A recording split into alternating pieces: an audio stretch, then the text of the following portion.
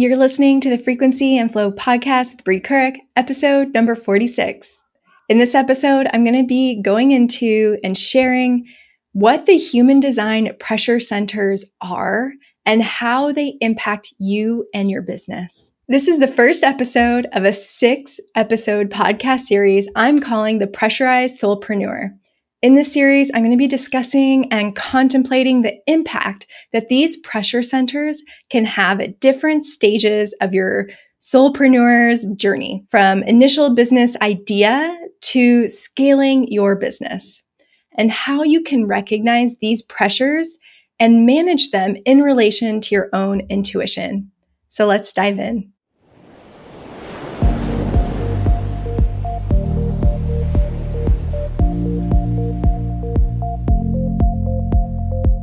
It's no secret that the world around you continues to get noisier and noisier. Everyone wants to tell you what to do. There's examples of this in diet culture, in fashion, when it comes to your career, how to raise your kids, and definitely when it comes to how to build and grow your online business. I was recently chatting with one of my clients about some of these common tropes that we hear in the online space. Things like quit your job and go all in, invest and hire before you're ready.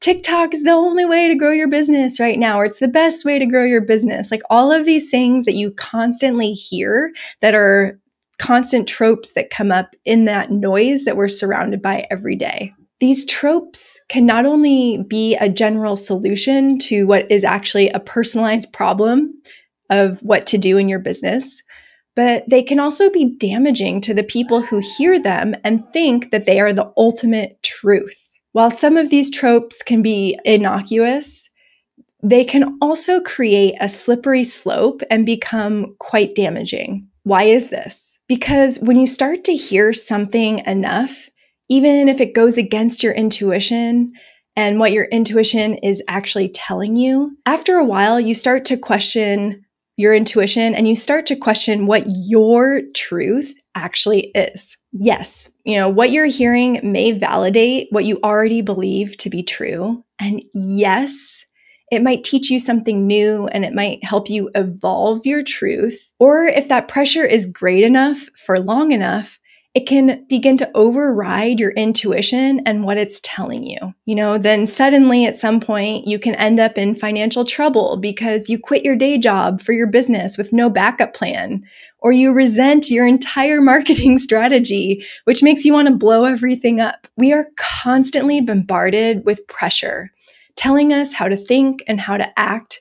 And honestly, there's no way to escape it, really. I mean, you can create boundaries between the media that you're consuming, but there's always going to be that noise there. How do you deal with this? You can discern and become aware about what is right for you as a means of managing that pressure. You can discern what that external pressure is and what is your intuition. And use that awareness to take incremental steps forward by trusting that intuition first. That way, you can take sustainable but impactful steps forward in your business while staying centered and grounded and owning your purpose without all of that drama along the way that comes when you ignore or override your intuition. And I only call it drama because I personally used to be the queen of professional drama, the cycles of emotional highs and lows, the fluctuations that dictate the relative success of your business. I've done and seen it all probably. And so I say drama in a very lovingly way because it's something that I've gone through myself. So let's look at this pressure from a human design perspective. So the way that energy flows in your human design chart, as you may or may not know, in human design, there are 9 centers, from the head center all the way at the top of your chart, and then all the way to the root center at the very bottom. There's your ajna, your throat center, your G center, your heart or ego center, your sacral center, emotional solar plexus, your solar, your sacral center, right? There's 9 centers. So energy flows into these centers, from the ethers or from the universe into your head center, and from the earth or your surroundings into your root center. And all of this external energy flowing into you and within you, ultimately, it's trying to be released through your center for self-expression and manifestation, which is your throat center. So this flow of energy is impacted by things such as your definition, your environment, and the cosmic transits. And when we get to those layers, it can be a little bit complex. And that's maybe a different topic for a different podcast episode. But in general, what you need to know for today is that the flow of energy is universal, no matter who you are and what your human design is. You have these 2 pressure centers at your head, the top of your head, and your root at the bottom. And these are pressure points. These are where the energy from the universe and the energy from the earth come into your body, flow around your body, and they create pressure. They create pressure on you because this energy wants to move within you and come out through your throat center. And your throat center is the center, like I said, for manifestation. So it's really like the energy comes in through you to be manifested out into this physical world. These true centers, these pressure centers, your head and your root, impact everything you do and impact you. And I'm going to explain in a second by looking at these, but these are very, very important. And I think often under discussed when it comes to people talking about human design. So let's look at these pressure centers individually. First, the head center. So the head center represents your relationship to ideas and inspiration.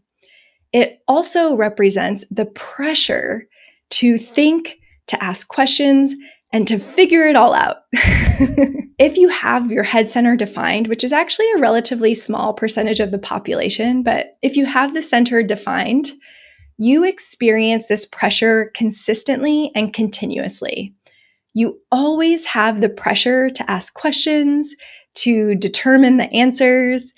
You probably are consistently feeling the pressure to come up with new ideas, and you're probably consistently channeling new ideas and inspiration. And you probably constantly have that pressure consistently to figure everything out. And while this pressure is consistent and constant, because you experience it consistently, you probably also have consistent ways that you can manage it and process it. And if you haven't already, you can develop those ways to process it. On the other hand, if you have this head center undefined, which, like I said, is about 70% of the population has this undefined, you will experience this pressure inconsistently.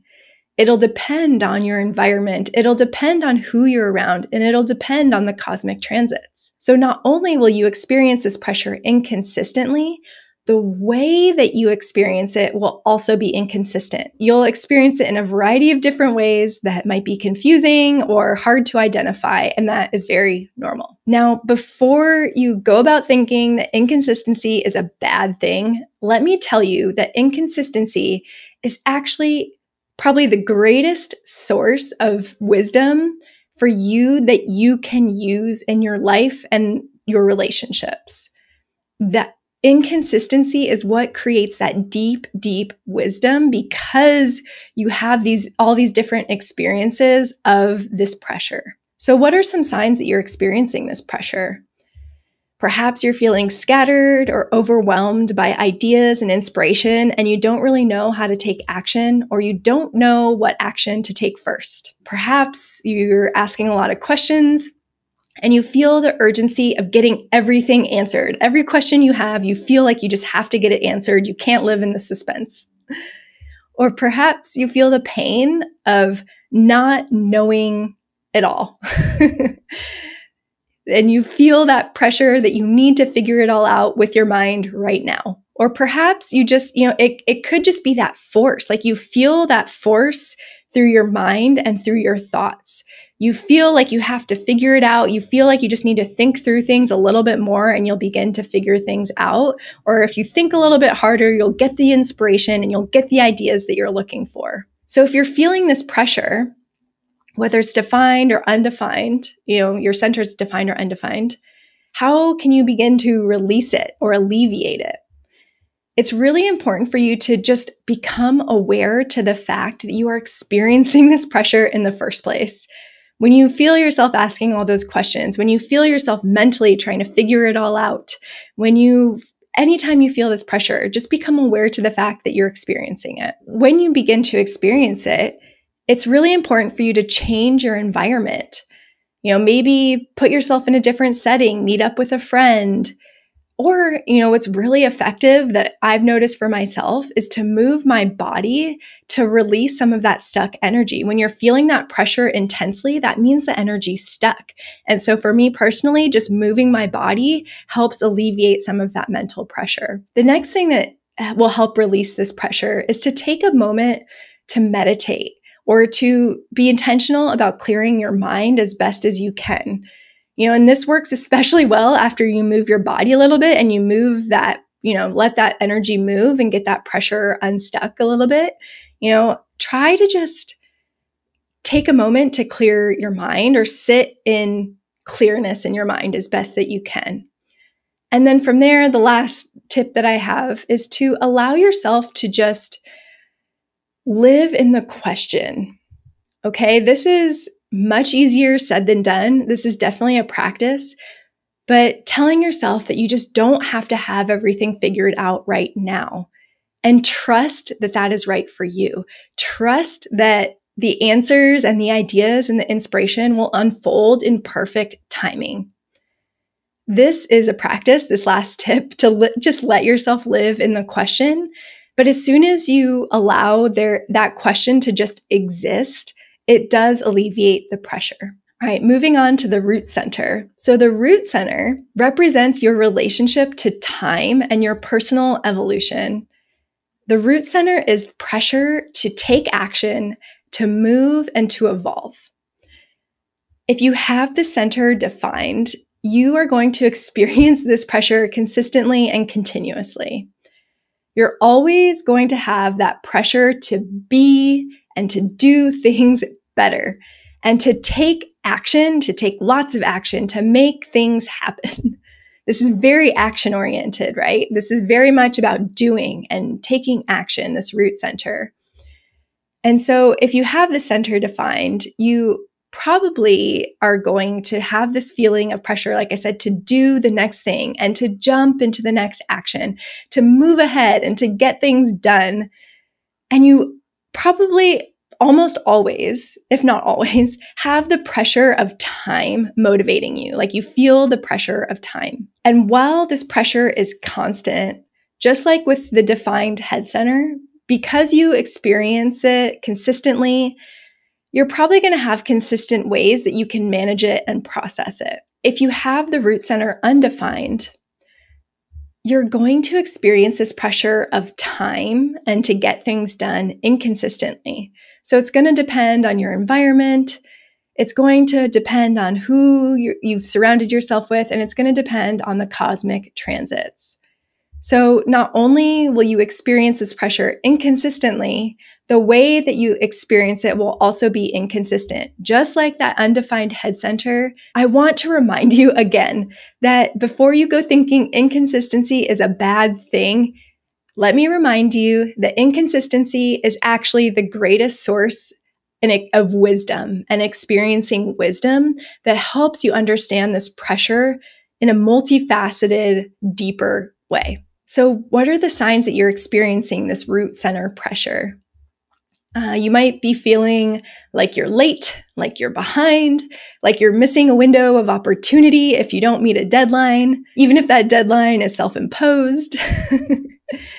You might feel like you just need to shake things up because you feel stagnant. The greatest fear or the greatest knife in the heart to someone with this root center pressure is feeling like you're not making any progress, that you're stagnant. It almost might feel like you have too much space or you're bored and you need something, like quote unquote something, to keep you busy. You're looking for that feeling of not just being busy, but feeling like you're progressing in some way. You might also take action without really thinking about if it's the right action for you. You kind of just react and take action without thinking because taking action feels better than sitting with the space or having that space. Like you feel like you just need to take action because at least you're doing something. You might also feel the pain of losing time or of not hitting your goals in the timeline that you had hoped or planned for. Like that pain of falling behind in terms of time is really strong. And what this truly is just force through your actions and your reactions. If you're feeling like force in terms of like you feel the pressure that you need to take action, if taking action feels forceful, that means you're experiencing this pressure. So how do you alleviate and release this root center pressure? It's really important to become aware to the fact that you are experiencing it. Just like the head center, this awareness, feeling those signs and symptoms that you're experiencing this pressure is the very first step. And if you are experiencing this, I want you to ask yourself, is this a real timeline that I'm working against, or is this an arbitrary timeline that I'm putting on myself? Is the stress now worth the end result? This is something that personally really resonates with me because I put arbitrary timelines on myself all the time and create stress that is completely disproportionate to like what I'm working towards because of this root center pressure. So I resonate with this quite a lot. And I always have to ask myself, okay, is this a real timeline or is this just me putting this timeline on myself? And if you find that you're putting undue pressure on yourself to get things done quickly or to get things done while overdoing it, invite yourself, if you're a projector, or just move out of that timeline, like just remove the timeline, let it go, or push that due date out, like by moving out that timeline or removing that timeline, that helps alleviate that pressure, especially if it's one of those arbitrary timelines that you put on yourself. Another way to alleviate the pressure, it's possible that changing your environment will help. And it's also possible that moving your body will help move some of that stuck and pent up energy in your root center. And my last big tip for alleviating that root center pressure is to allow yourself, to invite yourself, to encourage yourself to live in the present moment. A lot of this root pressure comes from getting too far ahead of yourself and worrying about the future or looking back and, feeling that like regret or feeling, guilt from something that happened in the past. So by releasing that worry about the future and releasing some of that regret from the past and trying to just be in the present moment and trusting your path and trusting in the divine timing of your journey, trusting your evolution, and most importantly, trusting your timeline is the best way to alleviate that pressure. But again, it is definitely a practice. It is definitely something that you're going to have to come back to and continue to work on, but it is also very effective. The more present that you become, the easier it is to alleviate that root center pressure. All right, so before I wrap up, I want to actually walk you through quickly what to expect in this podcast series. As I mentioned, this is just the first episode of a 6-episode podcast series called the Pressurized Soulpreneur. So this episode is the foundation where I explained how you can experience pressure from these human design pressure centers from a human design perspective, how it impacts you, how to be aware of it, and how to manage it, mitigate it, or alleviate it. In this episode, I've talked about it in more general terms. And this episode is the baseline for the next 5 episodes. And the next 5 episodes are going to build on this particular one. So starting next week, in the next 4 episodes, I'm going to be diving into the 4 key stages and inflection points in a small business owner or soulpreneur's journey. How these pressures from the head center and the root center impact you specifically and uniquely at that stage, and how you can navigate and manage them. In the 6th and last episode of this podcast series, I'm going to be discussing my own process for leveraging the pressures from these 2 centers in my business on a more practical and day-to-day level. I am super excited for this podcast series. It's going to be very thought-provoking, contemplative, and very relatable, I think, for all of you listening. So if aligning your business and your marketing strategy to your human design is something that's calling to you, you can take the first steps forward in my new free workshop series, Human Design Marketing Strategy and Business Alignment. This workshop series lays the foundation for creating and implementing an effective marketing strategy using your human design. A marketing strategy that aligns your unique energy so you can continue to build, grow, and scale your purpose-driven business with less force, less frustration, and less burnout. You can find the link below in the episode description. If you liked or resonated with what you heard today, make sure you share this episode with your own business besties, tagging me at Brie Couric, or leaving me a 5-star review on your favorite podcast platform. In the next episode of the Frequency and Flow podcast, and the second episode of 6 in the Pressurized Soulpreneur episode podcast series, I'll be sharing and discussing the pressure around the first major inflection point that small business owners and soulpreneurs face and how to navigate it. And that is the pressure to monetize your passion and creatively and authentically express yourself. I'll see you there.